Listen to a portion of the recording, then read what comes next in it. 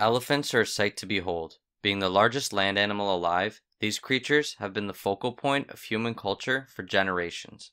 However, the Proboscidean, or elephant family, began with Moeritherium, a small animal the size of modern pigs that had no trunk.